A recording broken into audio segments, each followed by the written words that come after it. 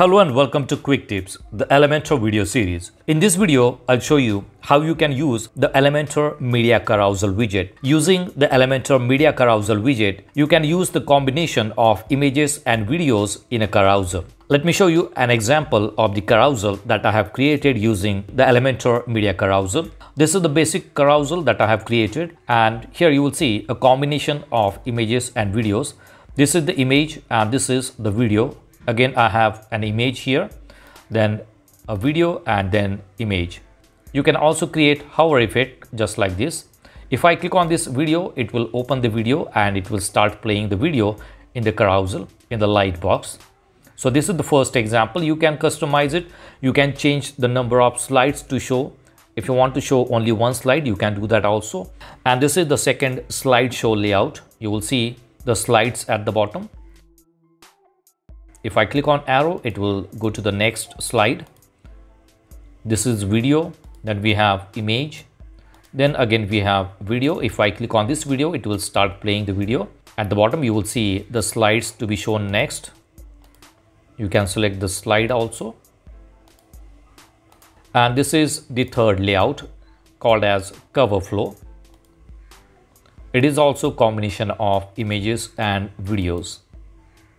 So let's see how we can use the Elementor Media Carousel and create a carousel or the slideshow using images and videos.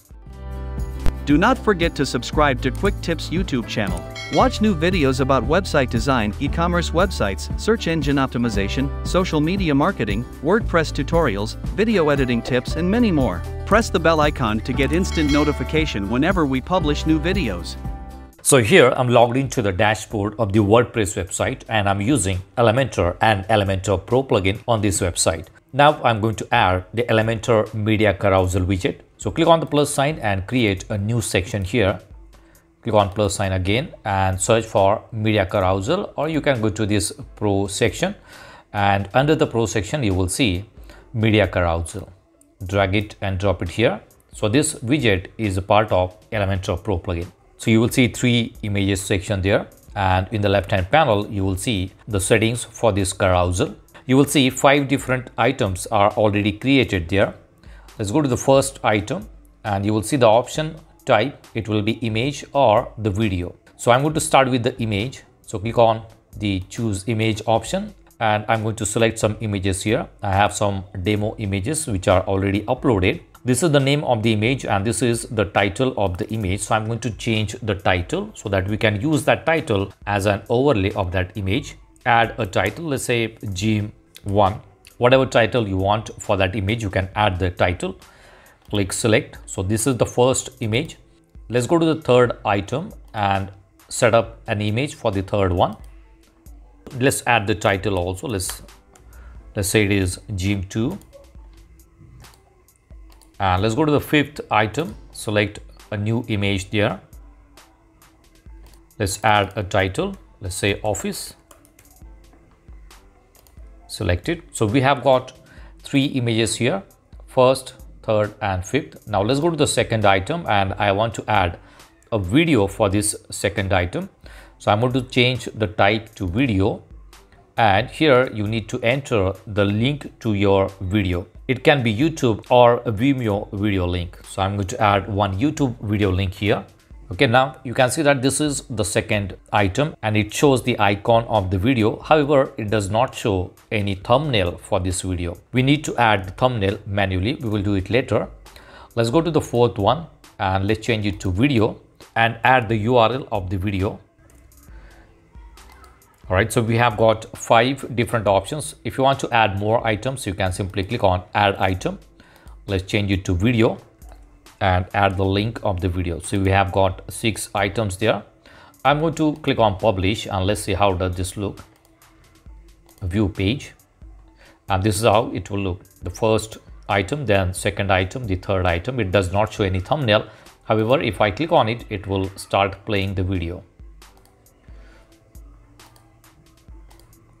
All right, so this is the basic carousel. Now let's go to the page again and we are going to add the thumbnail. Let's go to the second one, and for the thumbnail you can simply click on this image and add the thumbnail. So I'm going to add the thumbnail. I have already uploaded the thumbnail, So I'm going to select the thumbnail. This is for the second one. Let's go to the fourth one, select the thumbnail for the fourth item. And let's go to the last one, select the thumbnail for the sixth item. Let's publish it. Let's go back. Let's refresh it. Now you will see the thumbnail for the video. So you will need to add the thumbnail manually for each video. So you will see a combination of the images and the videos in the carousel. Here you will see the arrow and here you will see the dots. So if I click on it, it will move the slide by one. Okay, now let's go to the settings here. At the bottom you will see the effect. Currently it is set to slide. If I change it to fade, you will see another effect here. So it will be only single slide per view, and the third one is cube. It is again going to show only one slide. You can change the height if you want. This setting you can change the height, and this is how it will look. And you can also change the width. Width will be 100%. This one also looks good. So this is the cube effect, and this is the fade effect, and this is the slide effect. You will see the slide effect here. Now for the slide we have multiple settings. Slides per view. How many slides do you want to show per view? So if I click on one, it will show only one slide per view, and then if I want to see the next slide, I can click on the arrow. You can change the slide per view to number 2, and you will see 2 slides per view. How many slides do you want to scroll when someone clicks on this arrow? Let's change it to number 2. So if I click on this arrow, it is going to scroll 2 slides. Let's change the view 3 per view. Maximum is 10. Height, again you can change the height. You can change the height here. Currently it is set to pixel. If you want, you can change it to EM, REM or viewpoint height. If I change it to viewpoint height and let's make it 100, then it will cover the entire height of the window. If I make it 50, then it will cover 50% of the height. So let's change it to pixel and let's make it, let's say 400 pixel. And this is the width. 100% will be the width. Okay, now if I go down, you will see additional settings. This is for the arrows. You will see the arrows here. Do you want to show the arrow? If you do not want to show the arrow, you can simply hide it. And pagination will be dots, fraction or progress. Currently it is set to dots. You will see the dots here. You can also select fraction. It will show 1 out of 3, or you can select progress. So I'm going to change it to dots. This is the transition duration. Autoplay, if you do not want the slide to autoplay, you can simply disable it or you can enable it. Autoplay speed is 5000 milliseconds, which is 5 seconds. So after 5 seconds, it is going to scroll the slide automatically. Infinite loop, it is going to keep on scrolling the slides. Pause on hover is enabled. So if someone move the cursor on the slide, it is going to pause the slide. Pause on interaction. If I click on it, it will pause the slide. Overlay, currently it is set to none. If I move the cursor, there is no overlay. However, you can change the overlay. Let's select text. And now you will see the title that we added for each image. So it is going to show the title. Here we have different options also. If you add caption, then it will show the caption. If you add description for the image, it is going to show the description. For the images, we have added titles, so it is going to show the title. Animation is fade or slide up. Let's change it to slide up, and you will see the animation for the hover effect. Right, so this one looks good, so I'm going to keep it as it is.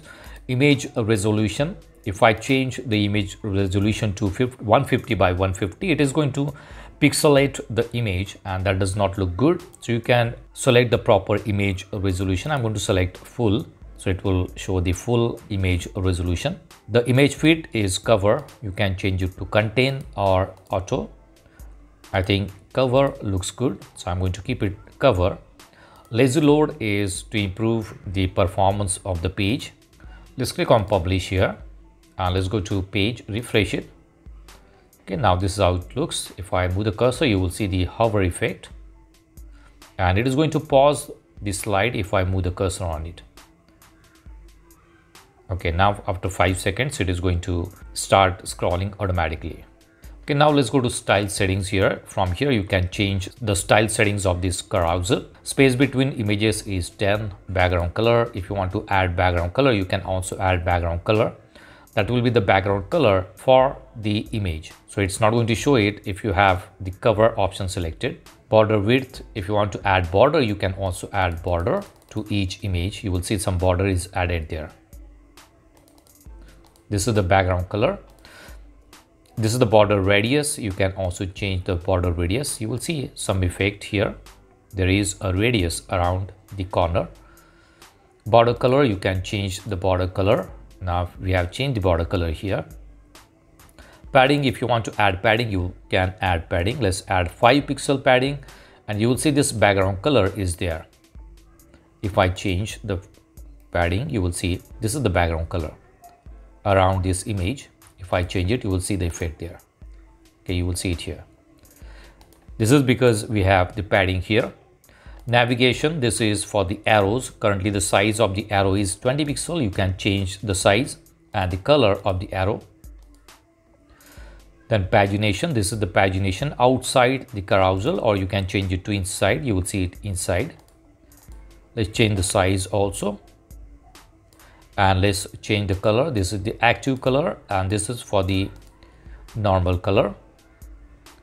Play icon, you will see the play icon for each video. You can change the color for the play icon. You will see the change in the color. You can also change the size of the play icon. Right, you can also add shadow effect for the image. Then we have overlay. This is current overlay color. You can change the overlay color. Let's change it to this one. All right, and let's change the opacity also. Let's change the color. Let's make it blue. All right, so this is the overlay color. Then you can change the text color as well as the typography for this text. Then we have light box. You can change the light box color. If I click on this video, it is going to open the light box, and you can change the color for the light box. Let's change the color. Let's use this one, and you will see the change here. You can also add some opacity, just like this. Okay, from here you can change the light box settings. Okay, let's close it and let's publish it. Let's go back and refresh it. Okay, you will see the changes here.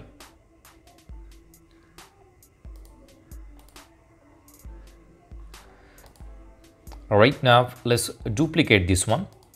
I'm going to duplicate this entire container, and let's select this carousel, and let's change the skin. Currently it is set to carousel. There is another skin, slideshow.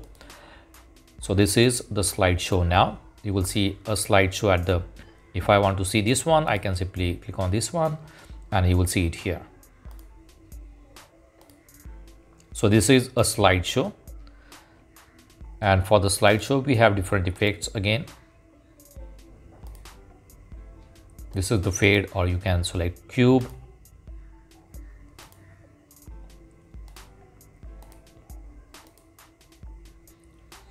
Slides per view can be 3 or 4. You will see it here. These are the slides per view.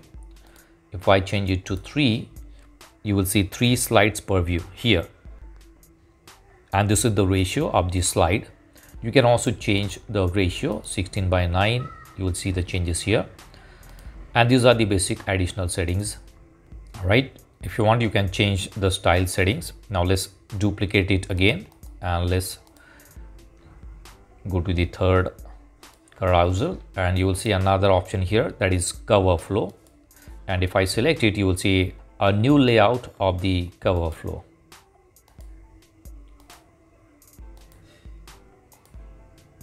This one also looks good.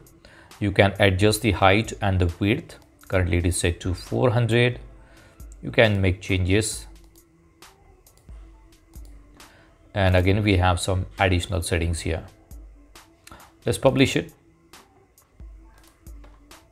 refresh it. So you will see we have three different layouts here. This is the basic carousel, and this is the slideshow, and below that we have the cover flow.